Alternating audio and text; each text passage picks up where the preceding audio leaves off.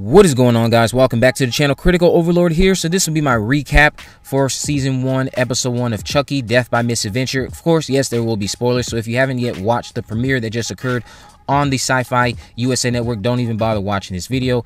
I have seen this episode. This would be my second time seeing it because I watched it many weeks ago, and at the time of this recording, this will be before I have uploaded it to my channel. But the TV series starts off with us getting a dream sequence of sorts, and we're not too clear on whose dream this is, but the indication would lead us to believe that it's Chucky just because of how the things unfold. We see a unknown little person, I'll just say, going upstairs in what looks like it's dated in maybe the 1960s, and this person is wandering into someone's bedroom, and it's a woman. She turns around, and then we flash to Chucky, who's at a yard sale, and we are introduced to the character of Jake, who is a resident of Hackensack, New Jersey. He will be our lead protagonist for the TV series going forward. He's just riding through the neighborhood of Hackensack, which we know is also the hometown of Charles Lee Ray that we've heard so much about during the course of the franchise. He is listening to Devin's podcast. Devin will be a kid that Jake is also associates with and he goes to school with. He also does have a crush on him. As we know, Jake will be our gay protagonist that we are following along with and going to learn a lot about throughout the course of this series. Devin's making comments during his podcast about the Hackensack murder rate being through the roof and how it hasn't been this high since the Ray family murders in 1965. Now, this is already little breadcrumbs for the audience to catch up on how we will learn more about what happened to Charles Lee Ray and how his childhood has shaped him into the person he is today. Jake goes to a yard sale. Again, he's riding through Hackensack. He stops at the yard sale by Miss Jolly's house, or at Miss Jolly's house, rather, because she's hosting the yard sale. And he buys Chucky from Miss Jolly, takes Chucky home, and we learn that Jake is a artist of sorts. He's working on an art sculpture. He tries to take Chucky apart to try to make him a part of this sculpture, but he's having some difficult time, so he tries to grab a pocket knife to do whatever he was planning to do with said pocket knife. Chucky's voice box stops him from doing this. Also, his father, Luke, comes home from his, I'll just say, grease monkey job, and he comes down on Jake for just not wanting to hang out with friends or girls and just not being, I guess, a regular teenager. He also comes down on him for his love of art, and it's almost impossible to make a living as an artist. This seems to be stemming from his frustration with his now deceased wife, because we learned that they're both going through a hardship financially and emotionally because they just lost Jake's mother and, in that same respect, Luke's wife. And it seems that her aspiration as an artist was not something he was always in agreement with because they just could never make enough money from that career path that she chose. So he doesn't think Jake could do the same either. So after that brief debacle, we jump to later on in that night, and Jake's Aunt Bree and his Uncle Logan and his cousin Junior come over for dinner. Uncle Logan and Jake's dad, Luke, are twin brothers, played both by Devin Sawa, who I would say does a fantastic job in this pilot episode portraying both characters. The interesting thing here that is just making you feel a little bit more for Jake is how different his relatives are compared to him and his father. They're clearly more financially secure, definitely living a lot better. And at the dinner table, Jake's cousin Junior comes down on him for being gay.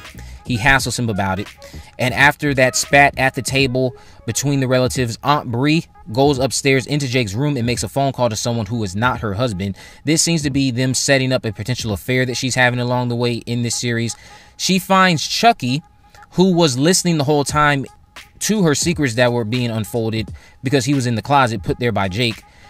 He is ignored by her after she finds him, and she just goes back downstairs, and her family leave. Luke is presumably embarrassed by the dinner exchange that occurred, and he goes upstairs to Jake's bedroom and takes that frustration out on Jake's sculpture.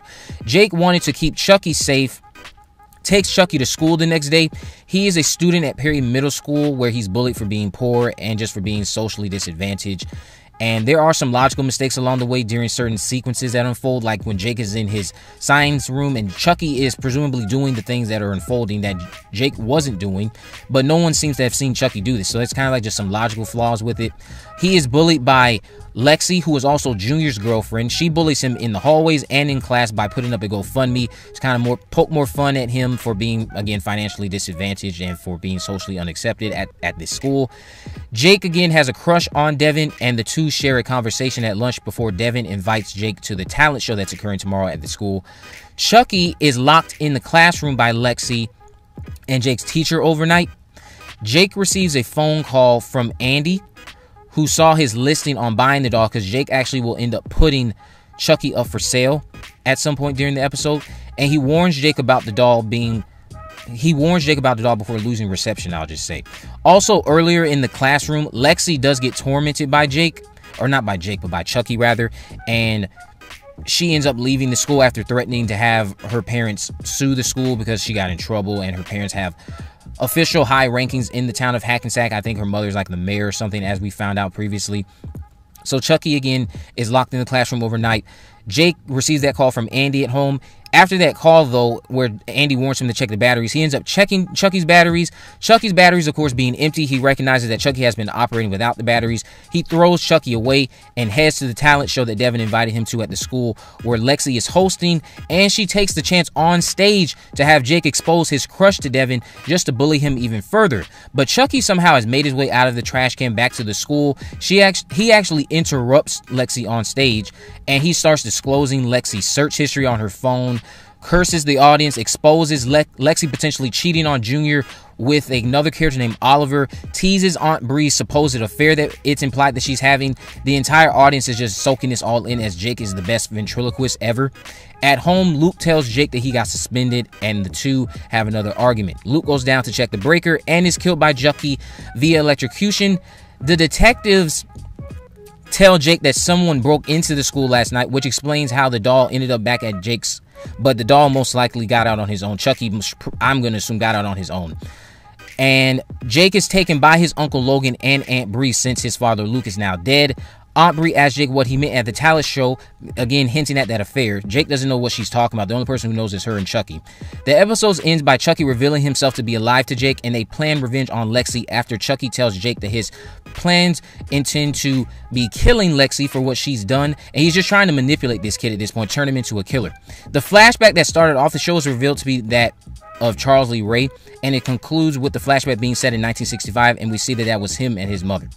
Let me know what you guys think about this down in the comment section below. If you haven't already, of course, make sure you subscribe, turn on post notifications to miss a video. In the description, I have links to my social media accounts, my Facebook, Twitter, and Instagram. You can message me there. Of course, I'm seeing any movies, news, or reviews you'd like me to cover in the future. And with all that in mind, guys, I will see you in the next video.